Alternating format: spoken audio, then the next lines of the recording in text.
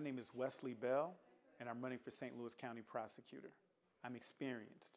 I've served as a judge. I started my career as a public defender. In 2003, I opened my practice focusing on defense work and trial work. I also serve as a prosecutor in the consolidated courts. I'm a leader. In 2015, I was elected to the Ferguson City Council.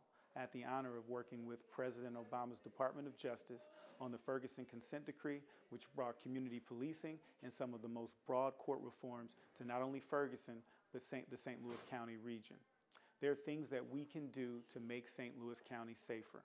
We know that most of the individuals who come in contact with the justice system are in need of drug and/or mental health treatment. And when we give nonviolent offenders access to these kind of diversionary programs, they are significantly less likely to reoffend.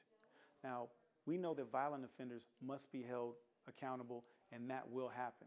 But by focusing on giving nonviolent offenders access to these diversionary programs, that gives us more resources to focus on the serious and violent crimes in our county. And that makes us all safer. Again, my name is Wesly Bell. I'm running for St. Louis County Prosecutor for a safer St. Louis.